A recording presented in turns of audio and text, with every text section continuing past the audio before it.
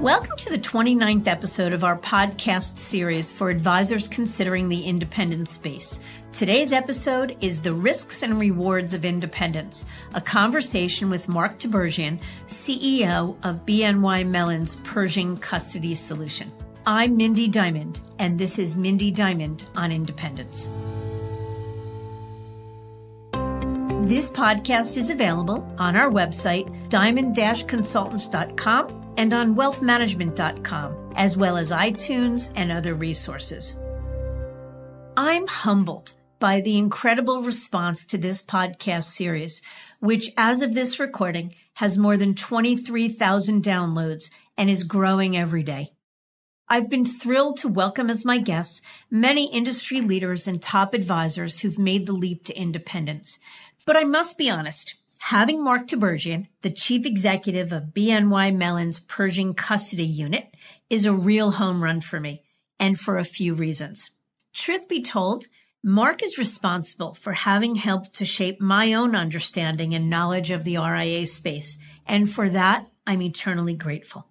Mark joined Pershing in 2007 after serving as a principal at the accounting and consulting firm Moss Adams, where he was chairman of the Financial Services Industry Group and partner in charge of the Business Valuation Group.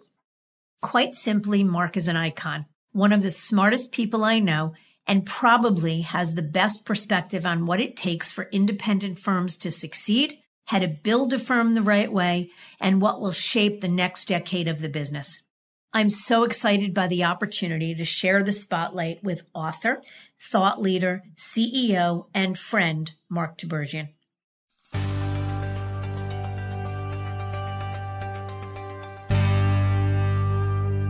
So, Mark, thank you so much for joining me by phone today. You're welcome. I'm looking forward to it. Great. The role of the custodian has changed significantly in the past decade, certainly during the time you've been with Pershing. Would love it if you would share with us the work that the firm does for prospective breakaways and then to support RIAs post-launch and throughout their life cycles. I think that the idea of the role of the custodian changing is a little bit of an illusion, because the reality is that the whole reason why RIAs pick custodians on behalf of their clients is to ensure the safety of their clients' assets and proper record keeping. It creates this independence so that they have their role as fiduciary and somewhere else for safekeeping of the assets. And in light of what's happened during the crisis, it's important to recognize that that's the role. That said, there's much that custodians do that add value to the relationship, because the notion of custody seems to be commoditized in the minds of many. So when we look at those who are breaking away and forming their own firms, we recognize that they're making a fundamental change from being an employee to being a business owner, from being a broker to being a fiduciary advisor, from being a product advocate to being a client advocate. So everything we do is really geared around helping them with the business of financial advice, how they think strategically about their business, how they implement and execute on technology, how they get access to whole of market so that they can serve their clients as effectively as possible, and how they can begin this transition in a way where they can run their business most efficiently and serve their clients most effectively. And so how do you believe that Pershing differentiates itself from its major competitors, say Fidelity, Schwab, and TD? When we looked at the business 10 years ago to be serving RIAs more aggressively, one of the things that we went into this recognizing is that there were gaps in the marketplace. And so the first thing we examined were the trends, like what was happening to the business of financial advice, what were people doing in terms of serving different market constituencies. We also looked at the three dominant firms at the time and said, let's look at them respectfully, which is how we approach the business anyhow, and acknowledge what they do well and attempt to be at par with that so that we could differentiate where we choose to be unique. So as we look at the marketplace, there's several things that we're doing differently. One is we are focused on professionally managed, growth-oriented firms who serve clients with complex lives. That's different than the discount retail brokerage platforms that tend to exist or those that are built off of the mutual fund industry. It's really focused on professional businesses going up market to serve wealthy clients. We're the only custodian that delivers both bank and brokerage custody. And this is important in the high net worth space, especially if you have foundations and trusts and multi-generational circumstances that you're dealing with. BNY Mellon, our parent, is the largest custodian in the world. We are fully integrated. We go forward as BNY Mellon Pershing as a company. We are as integrated as we possibly can and continue to leverage that. This means we give access to our boutiques for specialized solutions like custom cash management offerings. We are an international business. We have clients in 50 countries. We have a heavily oriented focus towards Latin America. We have offshore solutions that are critical to each of these markets, and this becomes compelling in the market. So when people are attempting to go independent, one of the things we put a great emphasis on is that our business is to ensure you build your brand, not leverage our brand, except to the extent that we can be an extension of what you're trying to accomplish. And when you go to market to be the largest, to be working with the largest custodian in the world, that is also a global, systemically important bank, that's a very strong proposition to go to market with. And so the fact that Pershing on the RIA side is the smallest, with just over 750 firms under its umbrella, how do you think that the size impacts someone's decision to break away and which custodian to use? Well, first of all, I wouldn't say we're the smallest. We're actually very close to the size of Fidelity is in the marketplace. Schwab, clearly being the first to market and the market leader, has more assets than we do. But in reality, we're very close to Fidelity and larger than TD in the marketplace today in terms of assets. But that's not the significant issue. The significant issue is that we choose to work with a smaller community of advisors, and those are the larger firms. So our average relationship is over $800 million. Our next nearest competitor is not yet $400 million. The next competitor after that is $170 million. So our community of clients tend to be larger, and their average household tends to be larger as well. So that is the choice that advisors have to decide on, is whether or not they want to be a number in a large pool or they want to be working with a custodian that is focused on their community of advisors. And so the independent space, I think you'd agree, has morphed into something really spectacular. In fact, the exponential growth of it being a phenomenon no one would ever have predicted a decade ago. So from where I sit, the most awesome thing is that billion-dollar-plus teams are regularly and routinely leaving the wirehouse world to become entrepreneurs. In your opinion, what are some of the factors that you think that's driven this momentum? Well, there are several things that are interesting in that. One is some do think that the RA phenomenon is only a decade old, and in reality, this goes back to the 1940s. But the retail-oriented RIA started to emerge about 30 years ago. Then they tended to be advisors, solo practitioners dealing with a book. The biggest change, I think, in the last decade is exactly the point you made, Mindy, is that we're seeing larger practices emerge out of captive organizations where people are saying, I don't want to be a product pusher anymore. I don't want to be on the grid. What I want to be is an entrepreneur, a business owner operating under a fiduciary standard where I don't have to worry about what my company is saying in terms of the proprietary solutions. And I think the biggest catalyst is that many advisors have been trained to be more planning oriented as well as having a strength in investing. And their captive organizations have restrictions on how they can behave. They limit their access to technology. They limit their access to financial solutions. And these entrepreneurs, these advisors, those acting as fiduciaries are saying, we need to give access to our clients to greater choice. And so the only way we can do this is to go to a platform that supports our business model. And do you think that this trend will continue? There's no reason to think it won't. What's significant is that I think that there will always be brokerage models. The issue is not just going from captivity to independence, but it's going from suitability to fiduciary. It's going from product advocate to client advocate. And I think that most people are coming into the business today think that sounds right and feels right. And the way in which they want to work with their clients touches their clients in a way that's meaningful. So as we look at the evolution of the financial services profession, consumers, investors, clients are demanding a different relationship that is not just about what product is going to be sold to them, but what are their advisors going to be doing that will be transformative to their lives. So currently we see an incredible flow of assets continuing into the RIA space. We have a unique perspective, again, being the largest custodian in the world, in that we see all types of brokers, advisors, asset managers, and where the money goes.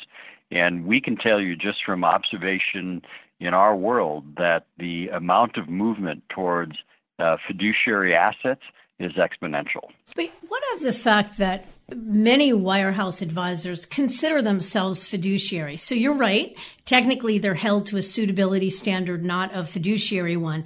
But they think of themselves as fiduciaries. They would never dream of doing anything that wouldn't put their clients' interests first. How would you respond to that? I think that is exactly one reason why they leave, because they in their own mind perceive that they're fiduciaries and operate in their clients' own interests. But the reality is that the way in which their firms behave or manage them or force them to think in terms of productivity or products may cause them to operate in conflict with what they fundamentally believe. I think that, frankly, is one of the catalysts for teams leaving captive environments that are not designed to support their business model. Yeah, I often say, I agree with you. I think one of the things we talk about a lot with advisors is a feeling of incongruence between who they are, how they think about their business and serving clients, and what they're allowed to do, and sort of the beliefs of the firm for whom they work. In fact, just related to that, Mindy, I was at a presentation the other day where I was hearing a research firm present on what FAs want and expect and need going forward. And there was such an emphasis on product, where the whole discussion was, these are the products that the FAs would like to be able to sell. You know, this is discordant. This doesn't make sense to me, because when you're acting as a client advocate, you're looking more holistically in that relationship. And you're not selling product anyhow. You're helping clients to make choices in their financial lives that include investment solutions, but include other choices as well. And it has nothing to do with whether you're going to be aligning with factor-based investing or ETFs or any other things that might be on the grid. It's what's the combination that's going to make sense. Mm-hmm. The customized conversation. Yep. Yeah. I know that Pershing itself has grown from $50 billion in AUM in 2008 to $600 billion in just 10 years, which is extraordinary. In the almost 11 years that you've been at the helm of BNY Pershing, the RIA unit, what are the most impactful changes you've seen in the industry, and what do you expect for the future? This is a profession that has been evolving, I think, for multiple decades, but the last decade has really accelerated the change. I think maybe 20 years ago, the typical advisor was investment forward and then became planning forward. What we're seeing now is that advisors are becoming experience forward. They're thinking about how do they create an experience for their clients that is memorable, that is not just about delivering a report or a performance in the portfolio. I think the second thing that's changing is advisory firms are becoming larger. You know, there's 28,000 RIAs in the country. Roughly 12,000 of them are SEC registered, meaning over 100 million of assets. But out of that, there's only 650 that are greater than $1 billion in assets. I think we see a rapid rate of consolidation. I think we see multiple locations happening within the business. That adds a layer of complication. And I see more and more large firms saying, I've chosen to start a larger business to serve my clients, not to manage the business, so I'm going to hire professional management into the enterprise in order to drive it forward. I think the third element of that is that true wealth managers today are thinking about how they can leverage technology. But the shift is, rather than people being enabled by the technology, it's reversing. The notion that technology can be a power in how they deliver on that client experience is growing in importance. And so selecting partners that can help them navigate through those choices becomes really critical. The final thing that I would say is I think the risk profile is also changing. This may be one of the areas of concern that those breaking away should be aware of, but when you leave a captive environment, one of the things that you're leaving behind is the control process that those broker-dealers provided to you. And so when you go independent, you're now on your own. And what many of these newly minted entrepreneurs have to be conscious of is that the risk now falls on them, and how they manage it really becomes critical as part of their discipline. That's a scary thing for a lot of prospective breakaways, the notion of suddenly now being responsible for something that's very turnkey. And what's ironic is those captive wirehouse advisors are actually feeling scared because they're vulnerable, because compliance departments today are managing to the lowest common denominator. But still, despite that vulnerability, many of them don't move because they're terrified of having to take on the responsibility of compliance. What would you say to that? Well, I think to your earlier point about if you already believe that you're a fiduciary and you're adhering to the highest standards of behavior, and you know what your partners and employees are doing when you're not looking, then I think the idea of creating your own business where you are accountable for what happens within your business also means you'll be rewarded for the risk that you're taking. So you have to use the right controls for doing it, and you have to have the right partners that are helping you implement processes that are standardized and that give you comfort in how you approach your business. But this is the big difference between being an employee and being an employer. And if you really have that entrepreneurial spirit, you're going to say, I understand what I have to do to mitigate risk, but I also understand what I have to do to make the decisions that are right for my clients and for my employees. Yeah, and it goes to the fact that independence is not for everyone. It's indisputable that in the long run, the economics are better, and who wouldn't want more freedom and control? But in the end, if you are risk averse, independence is probably not for you. Yeah, that's true. And you know what's interesting is that almost every one of the breakaway teams that we see, and we see very large ones, we probably prevail in half the opportunities that we get a look at with these large teams. And one of the things that each of them has proved is they can make money. So you almost can take that one off the table. Is the question is whether they can manage their business effectively and generate not just a return for their labor, which they're doing today, but generate a return for the risk, which is the opportunity in being an entrepreneur. Yeah. Mark, you talk a lot about how the business of financial advice has transformed over time. I'd love to hear your perspective on the topic.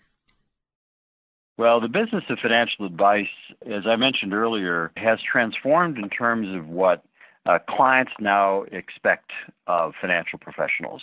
One thing we know is that we're always being compared to the best experience anybody's ever had. And so we have to think about what that means. As an example, we have an advisor client in the South that recognizes all of its clients enjoy luxury travel. So one of the ways in which they've enriched the experience is they've brought on a concierge into their business to serve those clients. You don't normally think of that as a wealth management function, but that's part of the ease of doing business and the financial choices that individuals are making. And so when I look at the business of financial advice, I think that the three questions that advisors have to answer in serving their clients is, will our clients be successful in achieving what they want to achieve with us? 2, is it easy to do business with us? And 3, will they be emotionally fulfilled by the experience? That's a whole different definition than saying, we're going to deliver this portfolio and you're going to get an outsized return. Different conversation. Even for those who are financial planners, this is another change that's occurring, is that financial planners or financial planning used to be an event, and now it's a dynamic process, in that the types of things that you're dealing with on a constant and consistent basis in working with clients is how you navigate all their choices. For example, how do you help them develop a philanthropic plan, not just how you help them select a charitable or a donor fund? How do you help them think about transferring their wealth in a way that's going to make an impact, not just to the children, but to other things that might be important to them? So there's this emotional connection that is new to the business, where before we tended to be very left brain. Now we're introducing other elements into the relationship that are different. And it's probably for that reason that we're going to see advisory firms have a combination of financial experts and emotional or psychological experts who are involved in the relationships, dealing with all aspects of the human or the family that we have to consider. I also think that what we see is in the past, especially among RIAs, people had books of business and they did not have transferable value. Now what we're seeing are true enterprises where they are generating earnings beyond the reward for labor, and that creates transferable value for these businesses that we've never seen before. All very exciting. Many of our listeners are prospective breakaways who are seriously considering a move to independence. And while their short-term concerns often focus on how best to get from here to there and the economics of a move and whatnot, as they become more certain that they want to make the leap, they begin to focus on the big picture, as they should. And the real question becomes, so once I climb over the wall and am free to make any and all decisions on behalf of my business and my clients, what are the things to be focused on in order to ensure growth? So if you begin with the end in mind, what are those things? There are several things to consider. The first that I would say is that in the best managed advisory firms, they recognize that their very best employee is more important than their very best client. And that almost sounds like heresy to the typical advisor, but if you think about it, your very best employee can be a point of leverage in your business, unlike what your very best client can be. So if you surround yourself with the right people and create an environment where motivated people will flourish, that's going to be important to you. But hiring people and managing people and developing people have to be done in context. So I look at this as sort of a linear process. First question, what's your strategy? Meaning, can you define who your optimal client is and what that client experience will be? 2, can you create a structure that supports your strategy? As an example, if you're focused on the high net worth market, but all of your employees are trained in the retirement space, is that a mismatch of the talent that you have? Should you be managing people differently and thinking about your processes differently? 3rd, aligning the human capital strategy with your vision for the enterprise.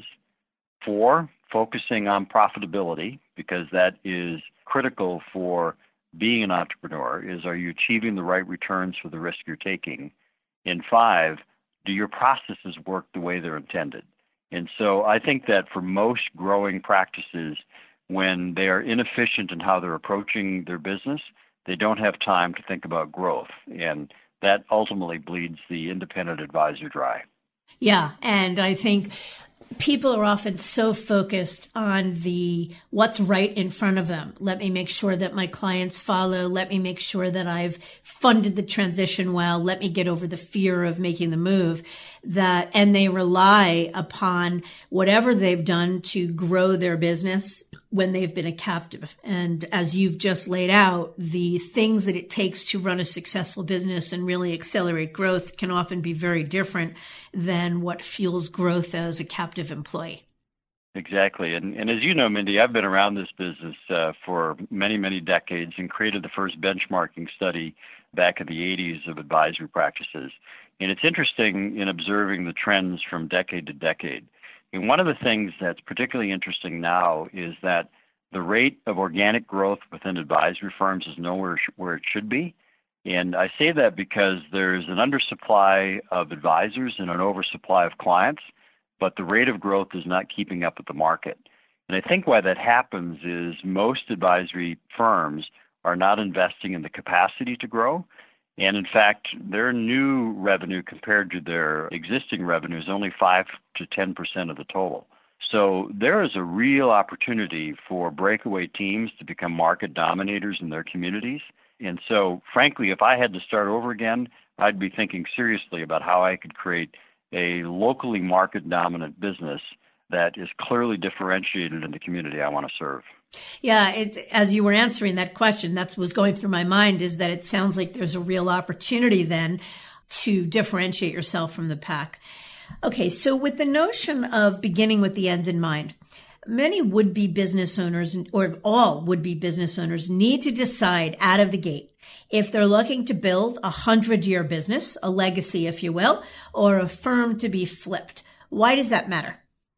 it doesn't matter whether they build a business to last for 100 years or build a business to flip. What matters is how they define success.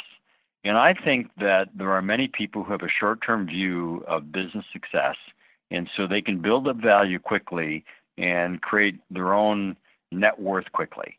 I think the only thing that they have to be concerned about as a fiduciary, if that they're structuring a business to flip, is whether or not their clients will be taken care of with the receiving party.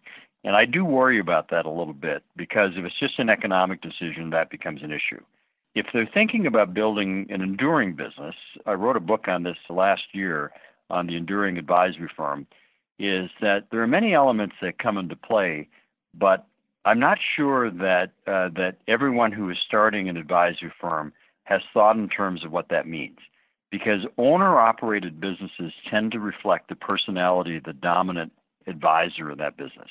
If they really want to have an enduring firm, they have to make themselves obsolete, and that is really, really difficult for founders of businesses. But being a founder and being a leader are two different characteristics. This is the transition that I think the breakaway teams really have to be thinking about, is to say, it's no longer about me, it's about the business that I'm building. So how do I create a structure and a framework and attract the right kinds of people in order to make this last? And what are your thoughts on succession planning? This really goes hand in hand with the question of succession planning. I think that many confuse the terms succession planning and sale planning. Succession planning means that you're going to provide an orderly transition of clients, and you're going to provide an orderly transition of management. If you do those things right, then you're going to be able to provide an orderly transition of ownership. But you can't get those out of sequence. So when we look at succession planning today, I think that what's happening is that many practices are being sold with clients that are older than the advisor himself. And what that means is that the buyer is acquiring a depleted oil well. If you want to create something with transferable value, you have to think about what people will be in place, both in terms of clients and employees, that will continue what we've created. And that is where the opportunity is. I would say that 90% of the advisory firms in the country today have an inadequate succession plan or none at all. And if I were working in a larger firm, I'd want to be pushing the founders of this business to think about business continuity, not business ending. Yeah. Pivoting for a moment to the decision-making process. So let's go back in time to the decision-making process between remaining an employee, so someone who's currently working for a big brokerage firm, or becoming a business owner. Every prospective breakaway would like to wave a magic wand and get from where they are today to the land of independence. What do you believe are the most impactful decisions and actions that would ensure a successful leap? Probably the most impactful decision that people could make is whether they're emotionally ready to run a business. I wouldn't say it's inertia. It's almost fear that keeps people from realizing their potential as an independent business owner. We talked about this earlier in terms of what causes people to hold back.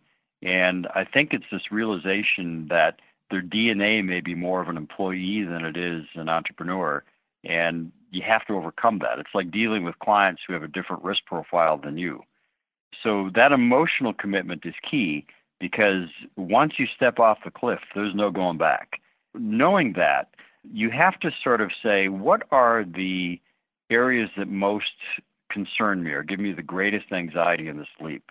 Is it, will my clients follow? Can I make as much money or more doing what I did before? Is it my need for working capital in order to operate this business for 3 or 6 months just in case the revenue doesn't come in? Is it compliance risk? Is it employee risk? Is it the ability to grow? And so you all have to isolate each of those decisions, and once you are clear on it, set it aside. I think what we find oftentimes with teams that are breaking away is they raise the issue, they address the issue, then they keep coming back to it instead of putting it aside and working on the next one. And that becomes a distraction for many and causes them to have a really long gestation period in the execution. I agree with you, because I think self-awareness and self-honesty are probably the most important precursors in a decision like this, because as we said, independence is not for everyone. You have to know yourself. If you don't have a certain tolerance for risk, a tolerance for flexibility, for learning to do things a different way, a tolerance for thinking more long-term as opposed to just focusing on the short term, if you don't have a sense of self-confidence, then the reason I think a lot of advisors begin to focus on some of those issues you just mentioned is because they become smokescreens for what the real issue is, which I'm not necessarily emotionally ready to run a business. And by the way, that's not a pejorative. Independence isn't meant to be for everyone. It's exciting, it's interesting, but only for those that really want it. Right. And frankly, I think this is why there's an advantage in working with your firm, because you've done this on your own. You've created your own business. You've created a successful, dominant recruiting and development firm in the marketplace. So even though it's not directly financial services, it's a service firm that you're thinking about. So if you're one of those individuals contemplating this move, part of this is talking to other entrepreneurs like you to say, what worked, what didn't work? If you had to do it all over again, what would you change? What are the real fears and what are the made-up fears that you have to think about? So I think that being a little bit vulnerable in talking to people who've already made these decisions in their own lives would be valuable to the breakaway teams. I think that's really good advice. Mark, I know you have strong feelings about selling equity, and I'm hoping you'll share a little bit of your perspective on that. I think that this is now my seventh career, and having run several different businesses, and having served as a partner in an accounting firm, I kind of have developed, I wouldn't call it a jaded view, but a concerned view about how individuals view equity in their business.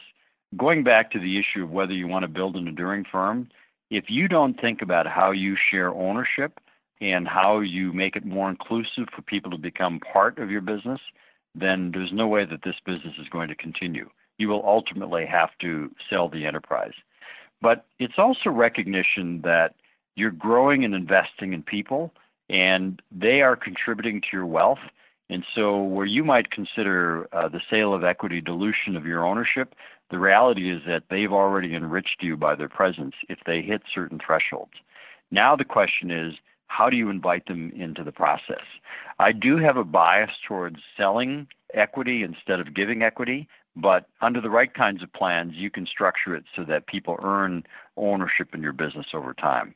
I think the real question is whether you have a systematic process for building a true partnership structure instead of one that's random, that is not tied to any sort of benchmarks or scorecards, and that is not strategic in how you grow. And what about a firm, an established firm, or even a prospective breakaway that has a need to access capital or unlock liquidity, whether it be on the way in or at some point in the middle of the game? What are your feelings about selling equity at those points in time to an outside party? As a practical matter, I'm not opposed to the notion of private equity, but I think that what people have to realize is that equity is the most expensive form of capital. It's permanent, and the rights that passive investors have in your business, particularly in terms of distributions of income, are quite demanding. And so if you're going to take equity from a private source, it shouldn't be for liquidity, it should be for growth. It should be for driving the outcome. If you're thinking about how you're going to finance your business, though, it's healthy to look at debt as an option. And I think that the DNA of advisors is to view debt as a negative, but some debt is good. And business debt is natural. It's called financial leverage within a business. It is if your cash flow is sufficient to repay the funding, then you should do it because it's short term and it's cheaper. So I think that this is where many breakaway teams and actually existing advisors really have to begin understanding what a balance sheet tells you, the purpose of funding a business, and how you can structure this in a way that makes economic sense. But frankly, most RIAs do not have balance sheets. This is probably the next evolution in sophistication for professional management of these firms. Yeah, and the cottage industry born to support the space will continue to expand as well.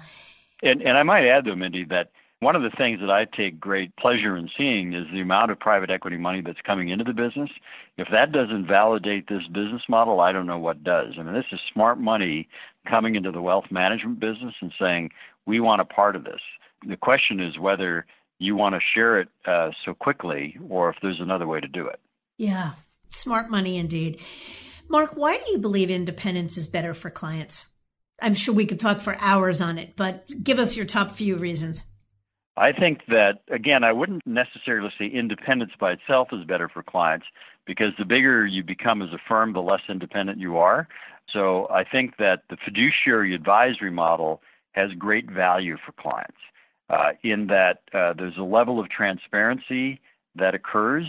The custodian is separate from the advisory business, so there is a checks and balance that happens in the relationship. Fiduciary advisors have access to whole of market in terms of what they can recommend for solutions. And they don't have to be paid on the grid where there is a performance measure that's unrelated to client needs. So there's a closer alignment to the way in which clients want to be served to how fiduciary advisors behave. And I think this, by the way, is one reason why so many broker-dealers have been investing in their advisory platforms and trying to get to that point of saying, I recognize the trend. I have to be in line with what's going on there. Mm. And looking forward, what do you think will shape the next 10 years of this business? There's several things that I think are going to shape it. I think that the rate of consolidation will accelerate. It wouldn't surprise me, for example, in 10 years to see 10 or 12 dominant national firms, to see 50 or 60 super regional RIA firms, to see 200 to 300 dominant local firms in the marketplace. So I think just generally in size, I think that we're going to see some real shifts in the market, just like we saw in accounting and law. So I think, frankly, that's a good model to be looking at. Second, I think there's going to be a shift in the relationship that advisors have with custodians.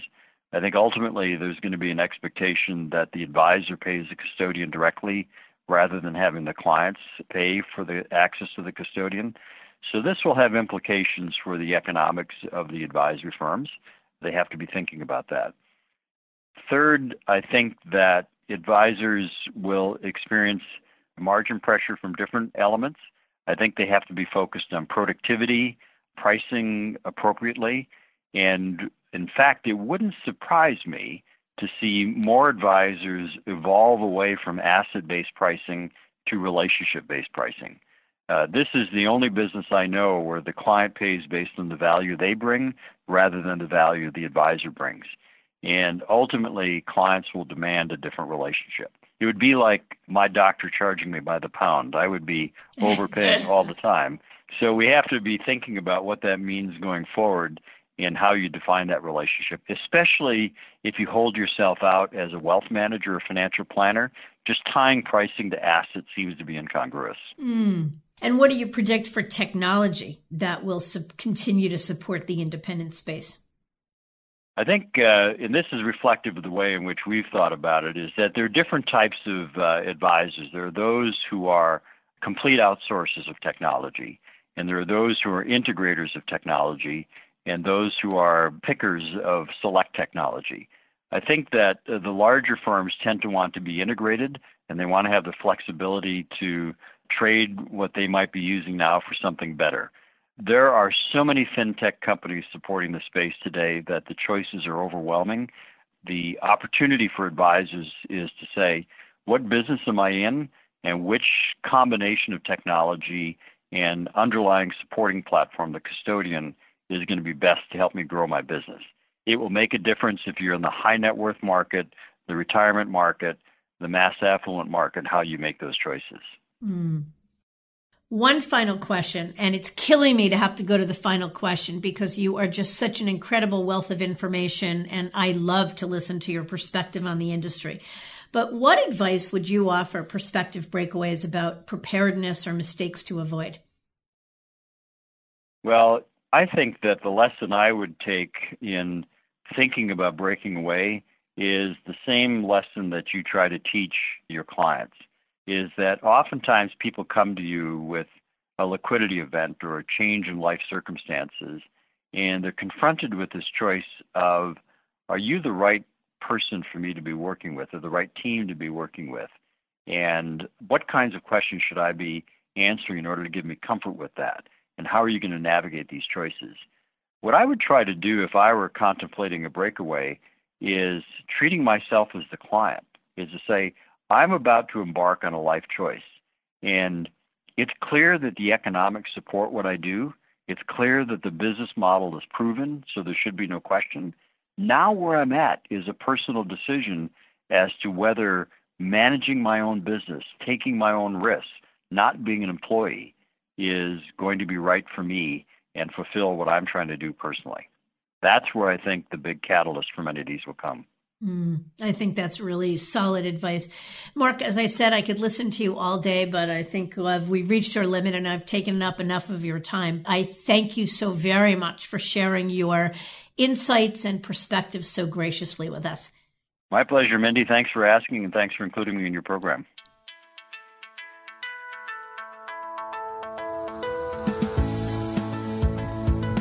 Mark shared countless words of wisdom, not just about breaking away, but also on building a business poised for growth, maximum enterprise value, and future readiness.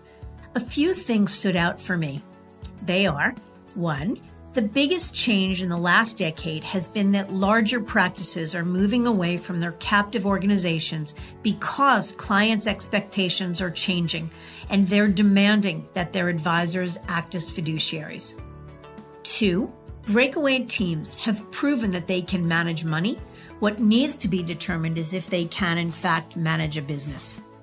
And 3, the most important question a prospective breakaway can ask himself is if he's emotionally ready to run a business. In our next episode, Liz Nesvold, founder and managing partner of Silver Lane Advisors, will be joining us. Her firm is among the top M&A advisors to many of the most successful companies in wealth management, investment consulting, institutional asset management, and the insurance space. I think you'll agree, Liz is incredibly well positioned to share her insights on what it takes to build an RIA with the end game in mind. So I hope you'll join us for what I'm sure will be a really interesting conversation. Until then, I encourage you to visit our website, diamond-consultants.com, and click on the Tools and Resources link for valuable content. And if you're not a recipient of our weekly email, Perspectives for Advisors, click on the blog link to browse recent articles. Feel free to email or call me if you have specific questions, either at mdiamond@diamond-consultants.com or by phone at 908-879-1002. Please know that all requests are handled with complete discretion and confidentiality. Thank you so much for listening. I also want to thank wealthmanagement.com for sharing this podcast with their viewers and subscribers. This is Mindy Diamond on Independence.